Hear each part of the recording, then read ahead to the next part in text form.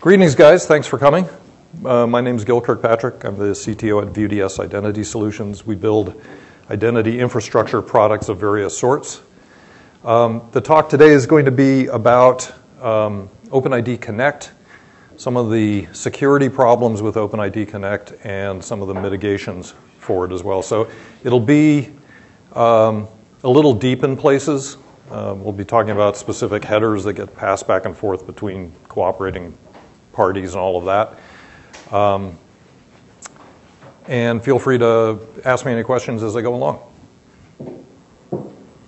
So when we first started implementing our OpenID Connect component on our identity platform, this is probably about 4 years ago, I started researching all of the material that was available at the time. And one of the things I learned was that there was quite a bit of turmoil in the creation of OAuth 2. And this is a quote from Aaron Hammer. And actually, if you get a chance, read his blog. He's a very, very smart guy. He was originally on the technical working group to develop OAuth 2. And eventually he threw up his hands and said, the process is broken. The thing that we're producing is awful. It's insecure. It's complicated. Nobody will ever do it. And he just walked away. And when I read that, I was thinking, what are we getting ourselves into? So 4 or 5 years on now, it's not that bad, but it's something to consider. The first problem is that OAuth 2 is not exactly a protocol. It's more of a kind of a framework upon which you can build other stuff, like OpenID Connect. If you look at anybody's OAuth 2 implementation, you'll find that all of them differ in some substantial way. They're not necessarily, and they're probably not going to interoperate. And there are two fundamental security problems with OAuth 2 and things that are built on OAuth 2. First one is the notion of bearer tokens. Are people familiar with the idea of a bearer token? Raise your hand if you know what I'm talking about. Okay, great. So bearer tokens fundamentally are a bit of data that gets you access to something, and no matter who it is that presents the token can use it to get access. All right? So there's nothing that really guarantees that the party that's presenting you the token is the one that it was granted to begin with. So in some sense, it's basically something you can steal. It's like like cash. You can just, if you can get the cash, you can spend it. Bearer tokens are nothing new. I mean, we have them in Kerberos as an example. That's why you have the problem of tickets being stolen that can be reused in other environments. The second problem with OAuth 2 is this notion of front channel communication. And I've got a diagram that sort of explains it, but the notion is that there's actually sensitive information that gets passed from one cooperating party to the other through the browser, and that's called the front channel. The problem is that you can't trust the browser. The browser isn't necessarily a browser. It could be any piece of code at all that's picking up URLs, picking up headers, doing whatever it wants with it, and then either altering them or passing them along. It doesn't really matter. And that's fundamental in the notion of OAuth 2 and OpenID Connect. And we have SAML, in SAML single sign-on environments, same sort of arrangement. But it's an issue that has to be mitigated. So the solution, as the solution is for all things, is to use PKI, and that fixes it.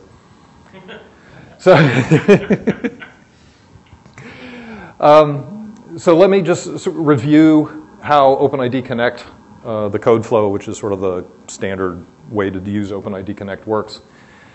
One of the biggest problems we've got with OpenID Connect and all the related things is terminology. If you look at the terminology used in the TLS spec, the terminology used in OAuth, the terminology used in OpenID Connect, and in the token binding drafts, or RFCs, which I'll talk about, they use different words to describe the same thing.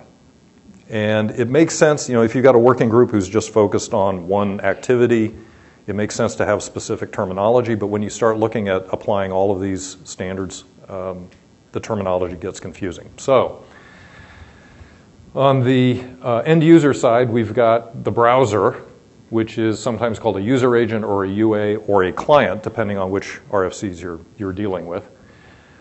Over here on the bottom, we've got the client, which is a web application. So in OpenID Connect or OAuth, it's called a client. In SAML, it's called a relying party or an RP. Most people call it a web application. Or if we're talking about token binding, it's a token consumer. But it's the same thing. It's the web application that you're trying to get access to. The box on the top is the OpenID provider or identity provider or authorization server or token provider, depending on which RFCs you happen to be looking at. So I'll try to keep my terminology consistent, but I probably won't because I've been sort of shifting between all the different standards. But that's what those terms mean. So is that news to anybody? Okay. But actually they are three, even though actually they are one box, but they are called as separate entity of object. Yes. Right? So yep. Even though it's resides on the same box, that doesn't mean that they are same, but they coexist or collaborate together to form that session, whatever you. Yes, they all collaborate. They could be on the same box or in different boxes, doesn't really matter. They're really conceptual names for, processing entities, I guess is what you could call it, right?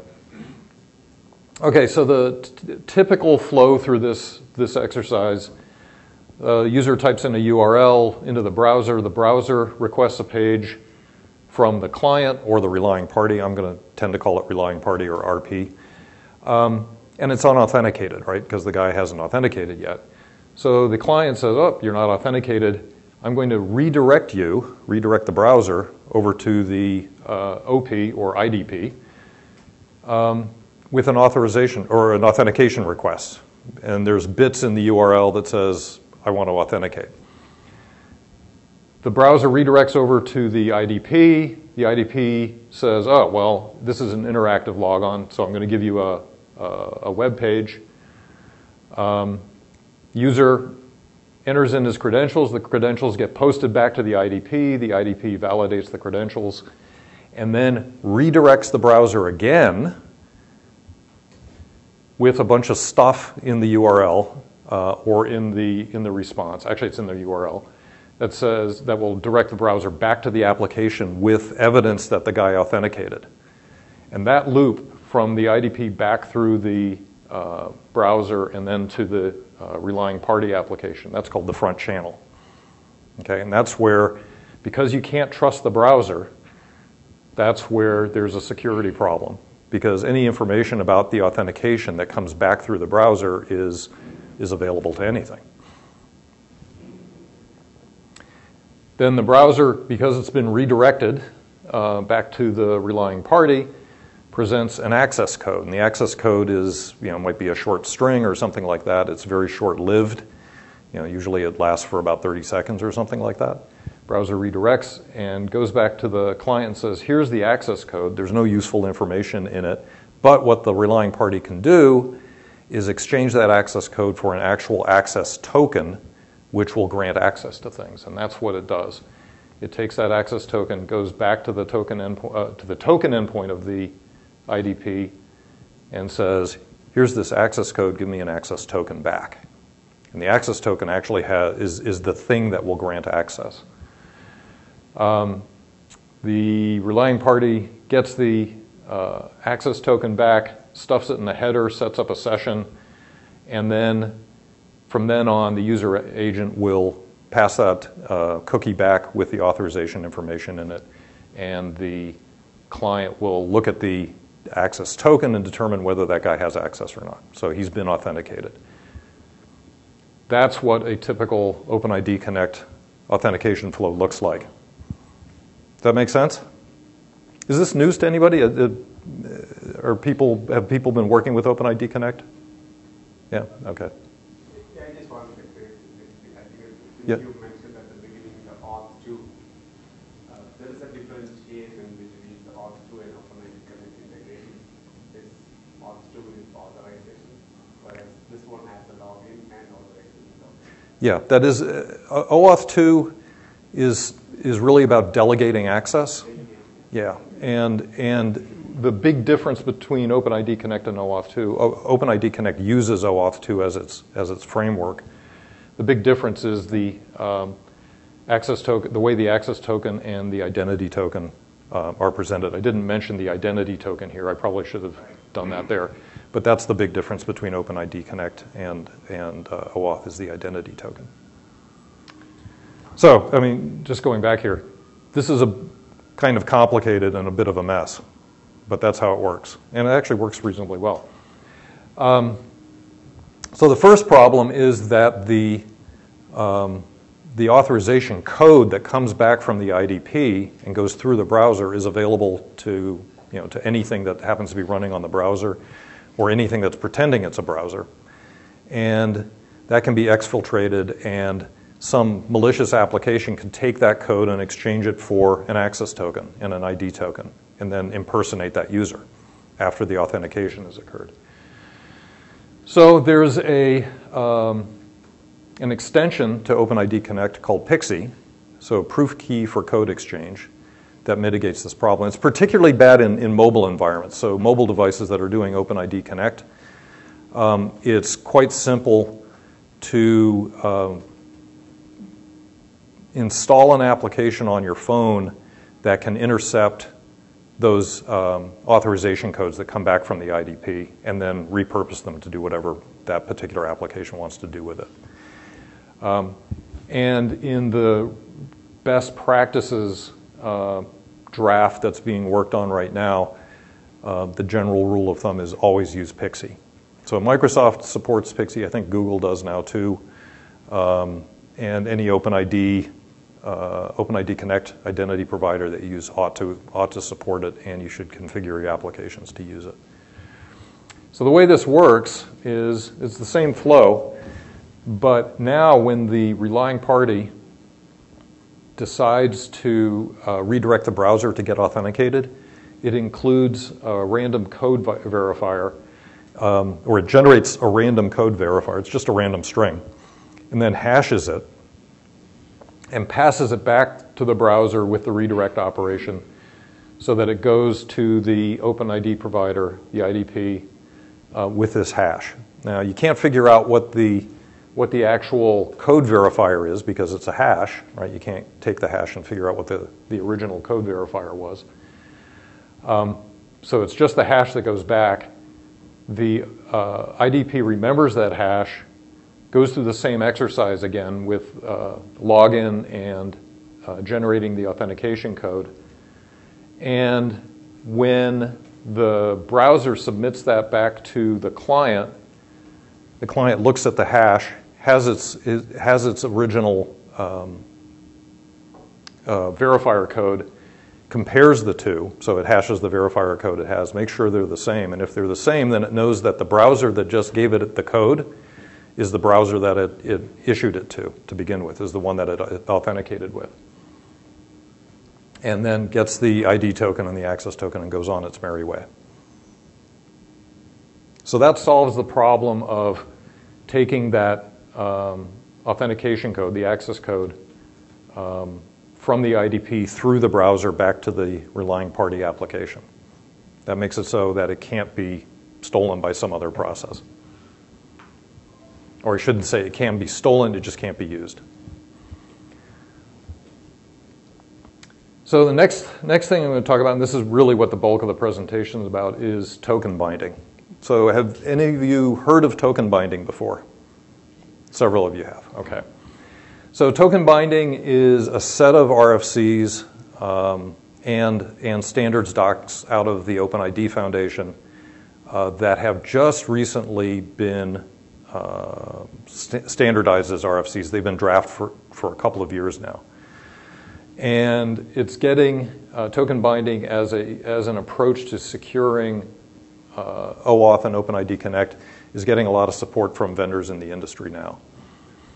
So it basically solves the problem of how do you ensure that the thing that you gave the token to, whatever it might be, an OAuth token or an OpenID Connect token, How are you sure that the thing that's presenting it is the thing that you actually issued that token to?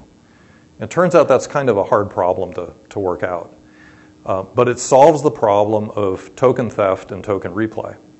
And that's worth a lot. I mean, we've been dealing with this problem of stolen access tokens forever. This actually solves the problem.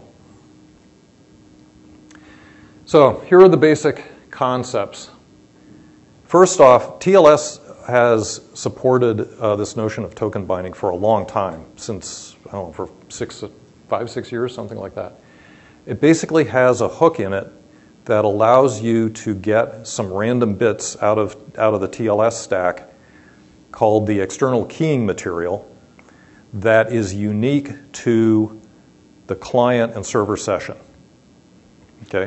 And you can't change it, and you can't do anything other than play with it.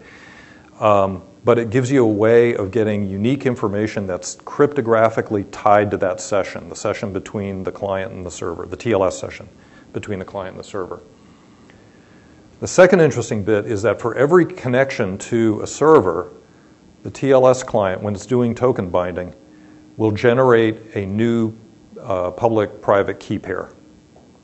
And it's going to use that key, the public key, to identify the session between the client and the server. Okay?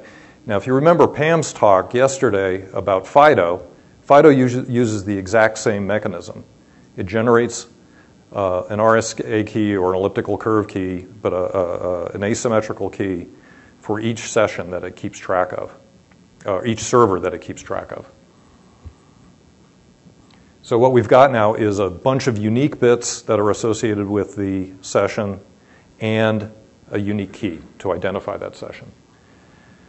Then with each message, the application layer, so typically this is a browser, but it could be any kind of application, is going to include what's called a token binding message with that message. And then the server can look at that token binding message and verify that whatever sent that message is the thing that's on the other end of the TLS session. So it can securely identify that process and tie it to that session. And this is where the interesting stuff comes in for OAuth and OpenID Connect. So to give you an idea of how this works, when you start with your browser and you connect up to some random application server using HTTPS, underneath the covers, the browser and the server are going to negotiate a TLS session. Okay? That's the same as it's always been. Part of the TLS session negotiation is a set of extensions to TLS. And there are a bunch of extensions to TLS. This one in particular, it's a token binding extension. The client will say, hey, I want to do token binding. I support this version. The server will say, cool, I support token binding. If they can agree on a version and if they can agree on all the cryptography parameters, they'll set up a token binding session on TLS. And then the client will, invisibly to the user, send an additional parameter with each message on that TLS channel. And that's the token binding message. And in HTTP, it's actually a header called sec token binding. So you don't have to do anything with that, right? The browser does it automatically. But if you happen to use Wireshark or whatever, and you look at the headers being passed from the browser to the server, you'll see this additional header with URL encode, long URL encoded string. That's the actual token binding message. So give you an idea of what that looks like. Just what I said, you see the sec token binding header there. It's a bunch of goo. What that is a URL encoded structure that looks like this down here on the bottom. There's a token binding type, the token binding ID, which is just the public key that the client created for that server, and then a signature that's calculated over the EKM and the binding type and the parameters of the key.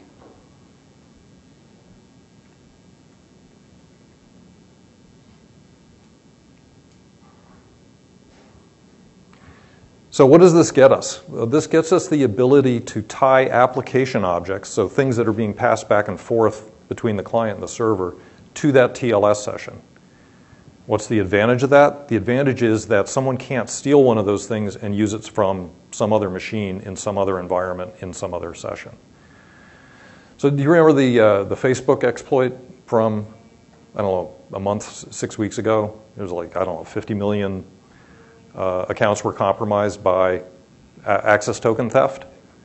Okay, I'll get back to that later, but it gives you an idea of how important this kind of technology is to make sure that these access tokens don't get pulled out of the session by some malicious JavaScript running on a browser and then used for some other purpose. So only Chrome and Edge supports it. Right now, only Edge and Chrome support it. So it's been in Edge for a while, and it's Chrome version 71 that supports it. What about websites? Do you know which TLS? I'll get to that a little bit later on. So, yeah. If you go back to OAuth 1, it effectively was doing that only. Yes. OAuth 2 took away OAuth 1 complexity, and we are putting it back now with Yep. different RFCs. And your comment's correct. The comment was in OAuth 1 we already did something like this, and we got rid of it in OAuth 2, and now we're sort of putting it back, and it's adding more complexity. And that's exactly right. I mean, one of the goals of OAuth 2 was to simplify it because so many developers were having trouble implementing OAuth 1 properly in an interoperable way. OAuth 2 was simplified, but now we're adding the complexity back to make it more secure. We look at SAML, which is a much more complicated tool, but it does the exact same thing in a much more cohesive way. Yeah. If I can use that word. I agree with you totally. Yeah. Token binding, is it only used with OpenID Connect and OAuth, or can it also be used with SAML and WebApp? It can be used with any of those. So it can be used with any HTTP protocol. In fact, it can be used with any protocol that uses TLS. What's been standardized recently is anything running over HTTP.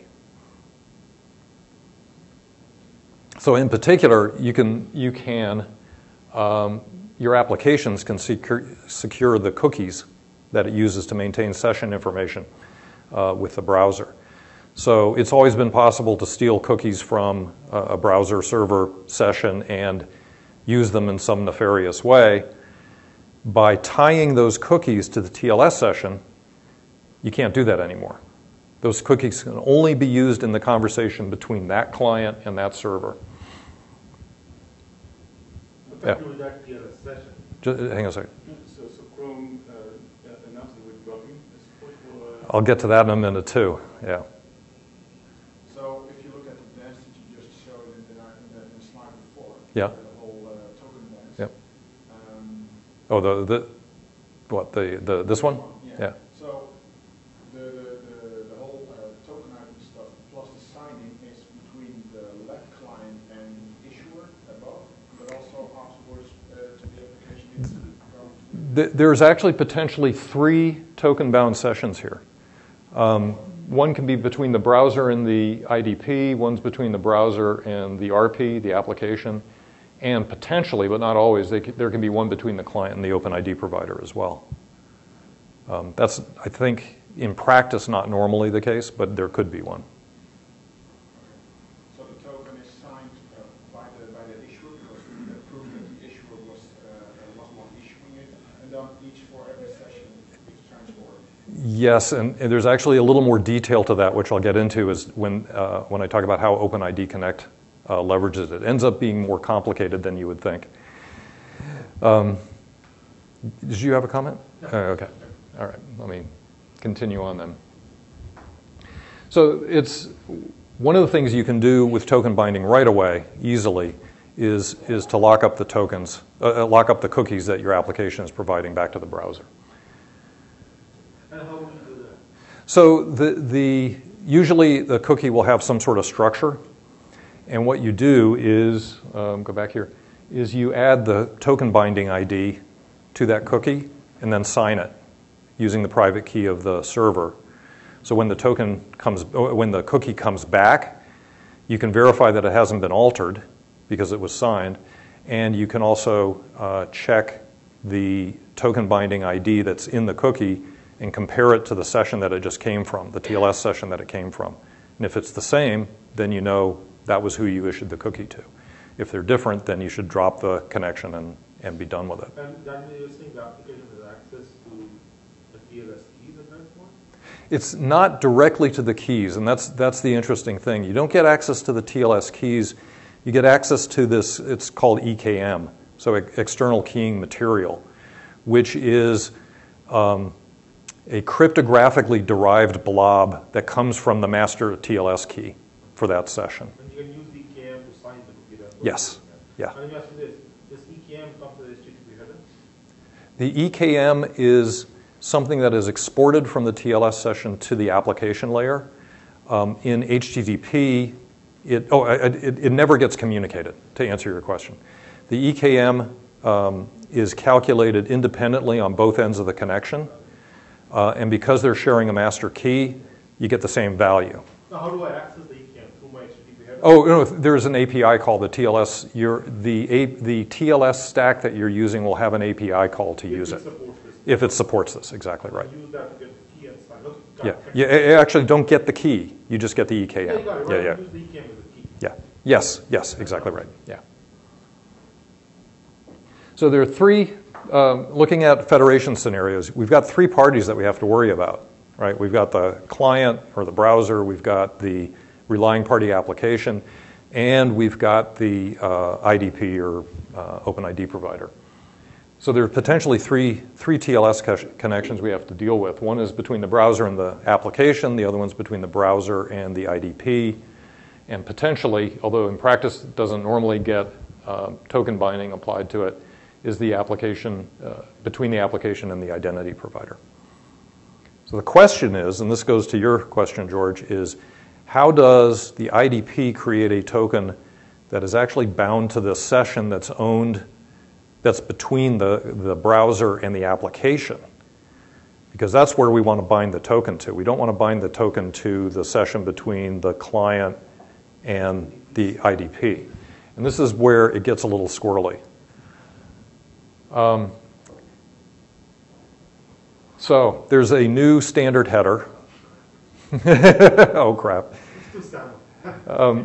Called include referred token binding ID. And I should probably back up and say in token binding for HTTP, there are two kinds of token binding IDs. One's called the provided ID, and the other one's called the referred ID.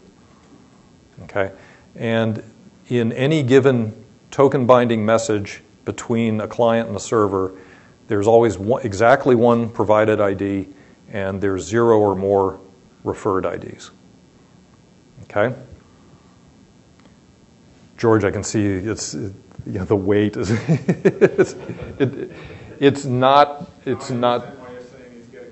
Yeah, it gets more complicated. So putting my developer hat on, when I looked at this, I said, "Holy crap! What a kludge this is! This is a disaster." But it actually does work. So when the client connects to the application server and establishes a token binding relationship on its TLS session, the relying party application will pass back a header called include referred token binding ID and set it to true.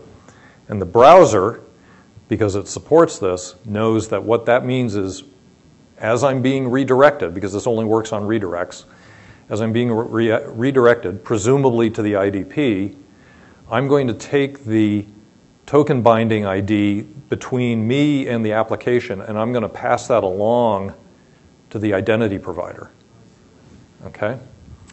So this is magic that happens in the browser. You don't have to worry about it. You just have to worry about the browser supporting it. So the browser will then redirect back to the IDP with two token binding IDs. The first one is the token binding ID for the browser to the IDP session. The second ID is the one that it just got from the application server. So this gives the application server a way to say, take my token binding ID and just pass it along to whoever you're being redirected to. So the IDP receives the two token binding IDs. It checks the primary one, the what did I call it? Provided token ID with its current session to make sure it's talking to the party it thinks it's talking to. And then it takes the referred token binding ID and it will actually stuff that in to the access token or the ID token that it ultimately ends up providing to the application. So to give you an idea of what that looks like, here's a JOT, and you can see this additional parameter, CNF. That's for confirmation, and there are potentially multiple mechanisms for confirming the validity of a identity token.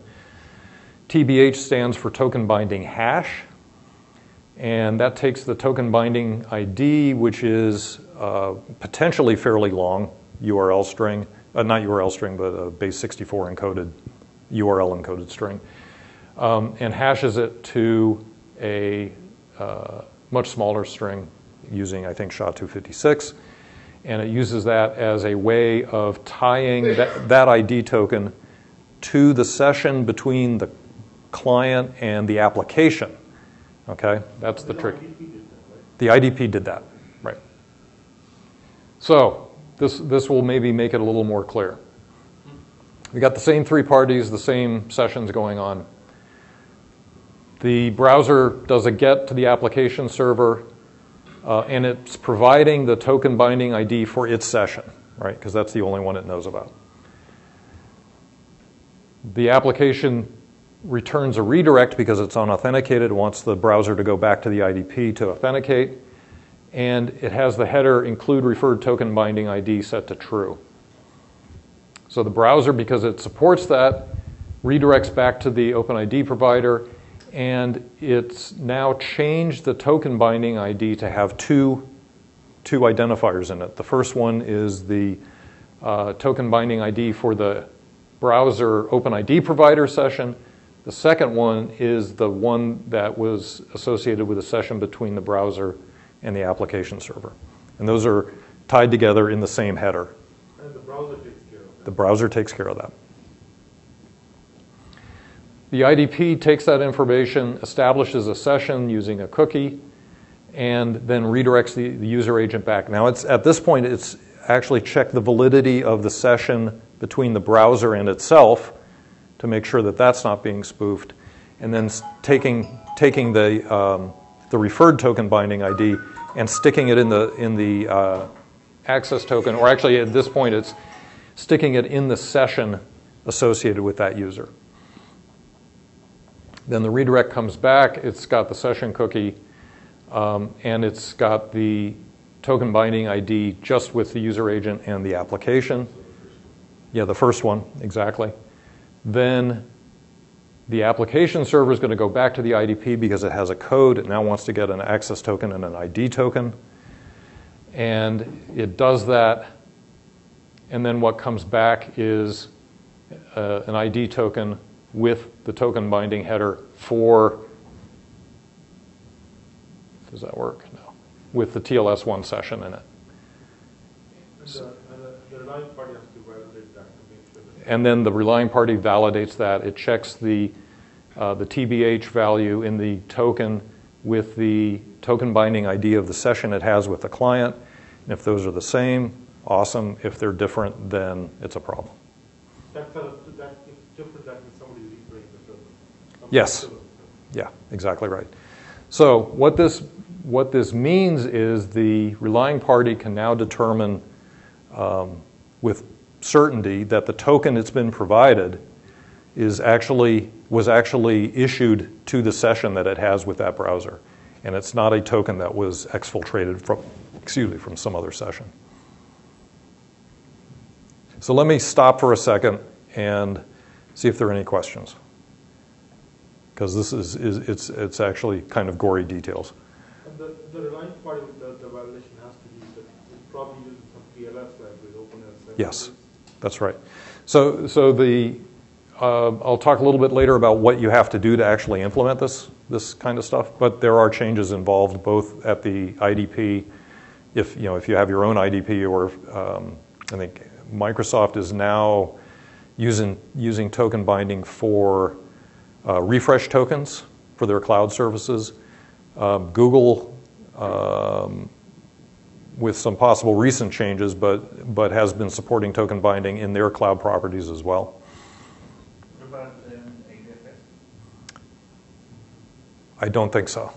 I'm going to guess with almost certainty no, and I'd be surprised if they put that in there. If the server supports it, the browser does not, so obviously that means token binding is not, right? That's right. So when the browser, so the good question here is what happens if you have a server that supports it but the browser doesn't? When they set up the TLS session, they'll try to negotiate the extension. The browser will never ask for that extension, so it'll never get tied to the TLS session. Okay? Okay, some implementation issues. So platforms, .NET has supported this since 4.6, which is actually fairly recently. OpenJDK, a Java development kit, supports it using a third-party module, although I think it either has been or is being integrated into the regular distribution. Node.js, I wasn't able to determine for sure. Apache has a module for doing token binding, so that covers a lot of the surface area for application servers. Edge has been supporting token binding for a while. Google Chrome does in version 71, but, and this goes to your point, recently there was an announcement that Google was going to drop support for token binding in Chrome. And obviously that's caused a bit of an uproar because it's taken 2 years to get these standards done. And now Google's sort of pulling the rug out from under everybody. And I talked to Pam about this yesterday and also last night, and she's not exactly sure where that's going to end up. But there are a couple of possibilities. One is Microsoft continues to support token binding, but nobody else does, which means that if you're using Chrome on Microsoft properties, you don't get token binding. If you're using Edge, you do. That doesn't sound like a great solution. If I had to guess, I would say that that the market is going to tend to twist Google's arm about this, and they're either going to implement token binding and support it in Chrome. Like I said, it is available in the beta 71, but it's not going to be continued beyond that right now. Yeah, have they given a reason? I'm sorry? Have they provided a reason why they're doing that? I only got what Pam said, so I actually need to talk to some of the guys at Google and see what they say. I'm not convinced I have the whole, well, I know for sure I don't have the whole story. Is this to base level browser support to be supported by an extension or thing? Yes. Yeah, the support has to be in the Chrome code where it interacts with the TLS stack. You didn't mention OpenSSL. Yeah, OpenSSL. It is in OpenSSL. Yeah. I'm not sure which version, but it is in OpenSSL. .NET is own TLS libraries, that's what. Yes. JDK has own TLS libraries. Yeah. So you don't put IE up there because IE's dying. Actually, I think it is. That's an omission on my part. I should have put IE there. As far as I know, IE supports it as well. So do I need to worry about it on the web app side? Do I need to worry about it, or it's just the middleware taking care of it? Good question. So the question is, on the application side, do you actually have to worry about this, or does upgrading the libraries make this all work? It depends on the form of the libraries that you're using, or the middleware that you're using. My guess is that you're going to generally have to modify the application to use token binding, to take advantage of that. If the libraries are written in a really good way, that might all happen underneath the covers. But for instance, most applications will generate their own cookies. And if you want to tie cookies to a TLS session, then that's something that the application is going to have to do. If you're using middleware to do authentication with OpenID Connect, and it's all sort of a black box as far as your application is concerned, then there's a good chance that that library will be modified in a way that all you have to do is upgrade the library and you don't have to make any changes. That's entirely possible. If you use ADAL for Microsoft. Say that again, please. If you use ADAL for OpenID Connect and Microsoft. Yes. Yeah, and so I talked to Stuart Kwan, who used to be in charge of ADAL, but isn't anymore. And he talked to the guys who were doing that, and they weren't going to commit to a schedule yet. Right now, it's not there. Yeah, but my guess is it will be supported because Microsoft has implemented across their servers and everything else. So. And the Microsoft Azure OpenID Connect provides, does that support token binding right now? It supports, Azure AD supports token binding for refresh tokens. Only for refresh. Yeah, only But for, the ADL library does not implement. not as far as I know. It doesn't check for it, right? So it would be, potentially the application could pull the information out of the token and then compare it to the TLS session. But It actually be better. You could get it. yeah, yeah. So just to be, Yeah. the JWT token sent by Azure, it will provide the hash or it won't provide the hash It will for refresh tokens. for the refresh? Yeah, And it's the application job to validate that now.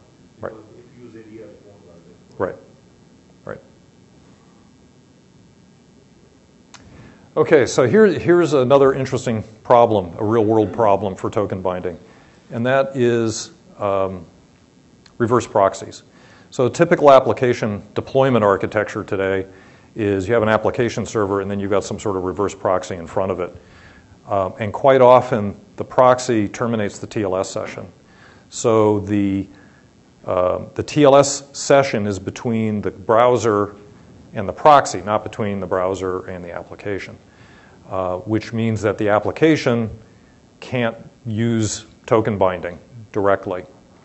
So there's another draft RFC for essentially recommendation for what do proxies do with token binding. And the gist of it is that the reverse proxy will handle the token binding validation on its own and then provide the information, sort of the decoded information from that session to the application in two new headers. Yay, more headers. In sec-provided token binding ID and sec-referred token binding ID. So you remember there are potentially two token binding IDs associated with each application message. The reverse proxy will pull that information out and then set the header values and then send that message onto the application server. So Nginx supports it, Apache supports it. What was the other one I was looking at? HIPConf, I believe, doesn't yet, but will. And just to give you an idea, so you'll see the session between the browser and the proxy will have the sec token binding header with a bunch of stuff in it, and then the proxy will throw out the sec token binding header and replace it with the provided token binding ID and the referred token binding ID. And one thing I don't know is how those are encrypted, or if they are. That's something I need to find out. I actually don't know the answer to that. Okay, so the gist of all of this, the wrap-up, is bearer tokens are a risk. We've known that forever. There hasn't really been a good solution until now. Token binding basically makes sure that access tokens and ID tokens can be tied cryptographically to a TLS session between a client and a server and can't be used anywhere else. So it totally eliminates the risk of say, malicious JavaScript or applications like phone apps and things like that, intercepting tokens and then using that to impersonate a user to get access to stuff. The downside is it does require changes in the browser and changes in your application at the very least to incorporate new libraries. And with Google dropping their support just like a few weeks ago, now it's actually a bit of a question how broad the adoption of this is going to be. It might become a technology that's only available in the Microsoft ecosystem, which would be, I think, a tragedy because this is a real problem that needs to be solved. Or it could be that Google will get back on board. So have they issued any statements as to why? I don't know. So like I said, the only story I got was from Pam, and And so that was her perspective on things.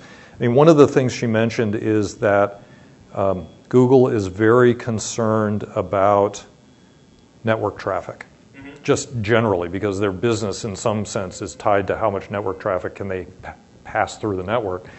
And restarting TLS sessions with token binding requires an extra round trip, which I'm not quite sure I get that, but that's what she said. And I assume that that came up in some conversation with a Google engineer, that that was an issue for them, that this extra round trip was somehow a problem. Yeah, and extra headers, but I mean, that we're really not talking about much in the way of byte. So effectively, we're talking about more resource consumption than an extra handshake or something beyond that? That's all I heard from Pam, was that it was somehow associated with the extra overhead of one more round trip reestablishing. It's not even establishing a TLS connection because there are no additional round trips for that. It's reestablishing a connection. So as one of the things you will have noticed is I'm always using the word TLS session, not TLS connection. Because a session represents the relationship between a client and a server with a set of keys and parameters and stuff.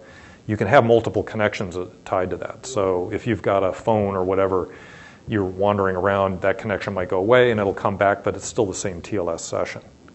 Okay, so token binding still works, but there's the process for reestablishing that new connection is, at least what I understood Pam to say, requires an extra round trip. I'm not quite sure how that's the case, but that's what she said.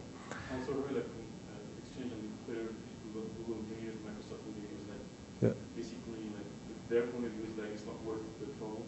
Right. Not keeping storing the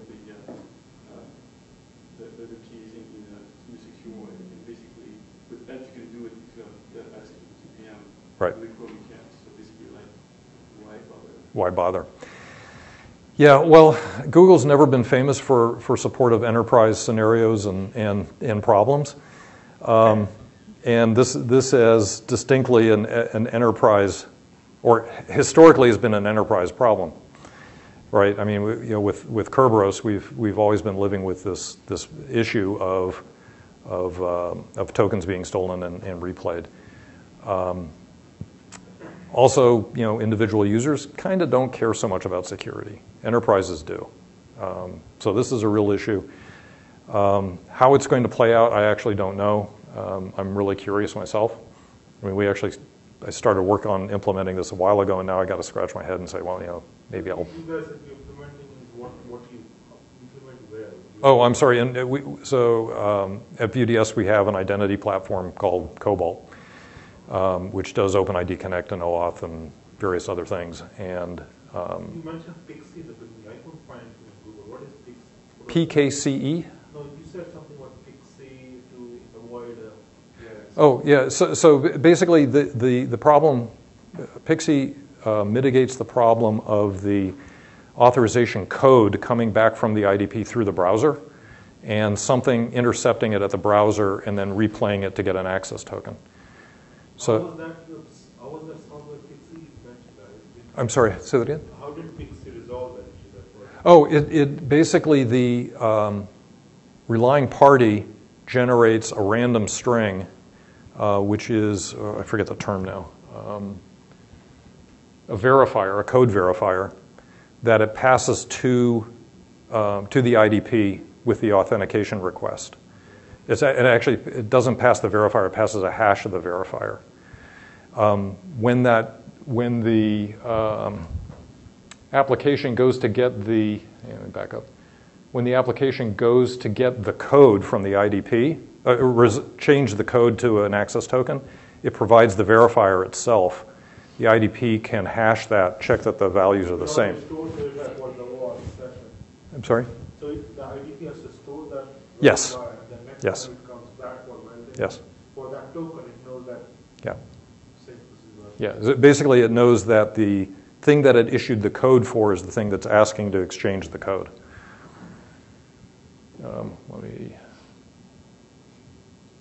Right.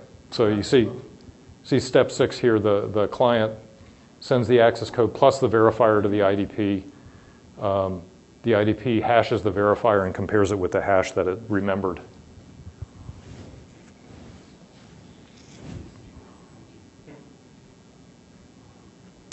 Okay, so let me head back to the end here.